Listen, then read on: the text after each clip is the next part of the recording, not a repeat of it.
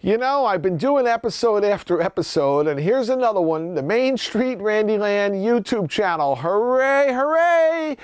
We are over here, and I'm doing some filming, and you know what? I got thirsty because I'm talking so much. My voice is getting strained, so I immediately thought of going to one of my vending machines where I can get a soda.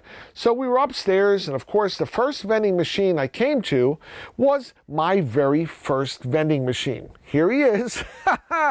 I think he's a Dixie Narco. No, he's a Vendorlator. That's right. He's a Vendorlator. This little soda machine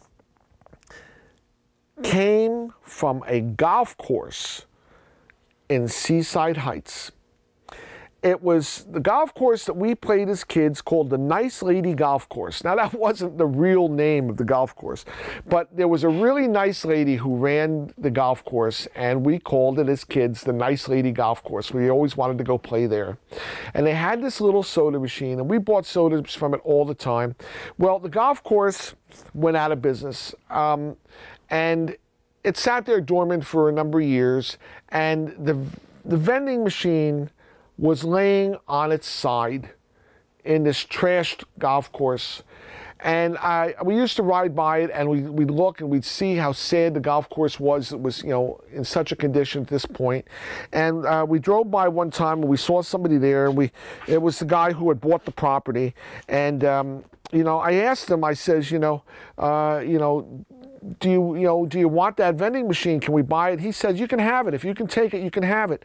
So my father came with the old blue Tempest Pontiac, four-door sedan, and we drove over to the Nice Lady Golf Course.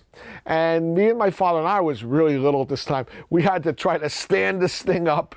And it's little, but it's a vending machine. They're not light, but it's not as heavy by any means as big vending machines. But, you know, for a little kid, it was pretty heavy.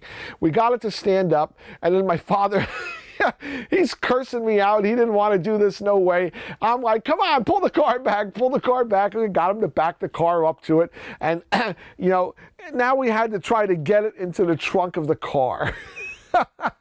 So, I mean, this is not a really tall vending machine, so a lot of the weight is on the bottom. So we got it to tilt back a little bit, and then we had to get it from the bottom and sticking our hands in the sand underneath and lift it up and got it to go head first into the trunk of the old Pontiac Tempest, and, you know, drove with the trunk open and this vending machine sticking up out of the trunk, going down Route 35, going north to our house in Lavalette. So we pull into the driveway, and the neighbors are always, you know, sitting on their porch, and they're watching what shenanigans are the Senna's up to now, because there was always something going on that was not in the realm of normal people's lives. And, you know, it was kind of like, I guess to them it was a freak show, because, you know, we were always doing these wild things. So here we are, now we pull up with this old vending machine stuck in the back of the trunk of the car. So my father has to back the car. He has to back the car down the driveway between the houses. And when we get to the back of the house, we were going to put the vending machine on the little patio slab back there, and that was going to be my new toy to work with. Well, as things go, and we're pulling back there, I guess the extra weight of the vending machine, we get behind the house, just pulling out of the driveway, where you really don't drive a car in the backyard. We're pulling a little bit into the yard so that the back of the vending machine is near the patio, and the car starts sinking. And, you know, my mother's getting excited, and she's like, we're sinking, we're sinking! And she's screaming and carrying on, everybody jump out, jump out! So we all abandoned the car, and now the car is tilted like this, and the bumper is basically on the sand. Well, what happened to the wheel? The wheel is gone. The wheel sunk down into this hole that opened up out of the earth because there was a cesspool behind the house. And a cesspool is where all the pee and the poop go, because they didn't have sewer systems back then. So the pipes from the house would go to this empty cavern. It's built in the dirt, and they covered it, I guess, with wood or whatever. And to walk on it with sand was fine, but now you drove a car on it with a vending machine in the back, and it broke through the top of the cesspool, and the car is sinking down into the cesspool. So, of course, the neighbors are all watching this, screaming and carrying on. My father's all mad. And now it was easy to get the vending machine out of the car because now the car is down low to the sand.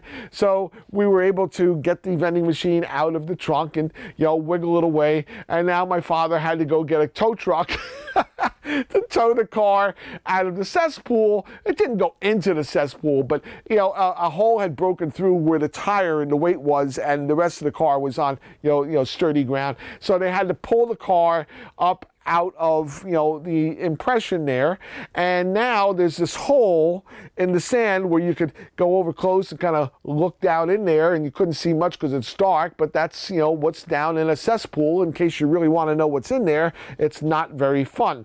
So we had this open hole for the cesspool in the back, and then he had to hire somebody to come and fix the cesspool and put a whole new top on it, all that stuff. But I got my vending machine from the Nice Lady Golf Course. So it's all worth it. You see, there's a story with every single thing you acquire, what you went through to acquire. So now I've got this vending machine back there. The cesspool's got a new top on it, and there's new sand on it, and everything's fixed again. So now I spent my time in lazy summer afternoons sanding it down, sanding the rust off, and I repainted it all the same colors. I had to get paint and paint it nice. This piece was a sign that was missing. It was completely gone when I got it, and we had a screen and window company make a frame that was going to fit in the hole, and this, you know, I think that's plexi. They put plexi fogged in there for it, and I put a new fluorescent light, a new transformer, and the original one said Pepsi on there. I never had it labeled, but this machine, the refrigeration actually worked, to my amazement, because I don't do refrigeration, but the electrical didn't, so I fixed all the electrical, and it vended at 15 cents. Can you imagine? That's how old I am. And this is a one where you open the door, and there's all your sodas. And in that hole would be a bottle. You'd have to grab the bottle by the cap, and you'd pull it out, and the lever's on the top. I don't know if you can see the top here. There's like a roller there. Okay, that's locked. But when you've put your money into it and it's, you know, allowed it for a vend, that'll release. So then you can pull your soda out, and when one gets pulled out, it will again lock. And it only works with glass bottles, and they have to be the right size. Because if you have plastic bottles, you can pull and the plastic will collapse and you'll get under the roller.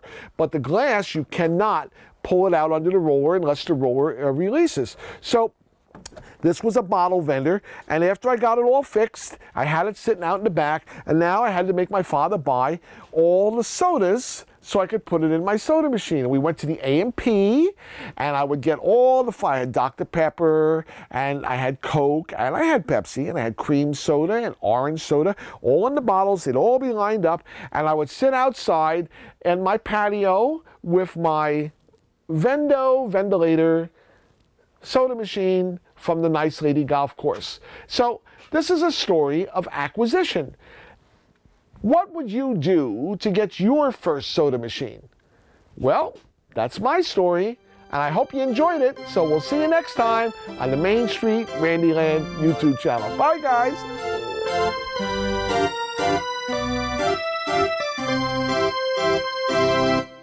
So I got some questions here, Randy. Did it always have the Coca-Cola on the side, or did you put that? I did not put that there. Apparently, so when they were she selling, had a Pepsi machine, and she was selling Coke. Selling Coke too. And then, did it only hold 7 bottles?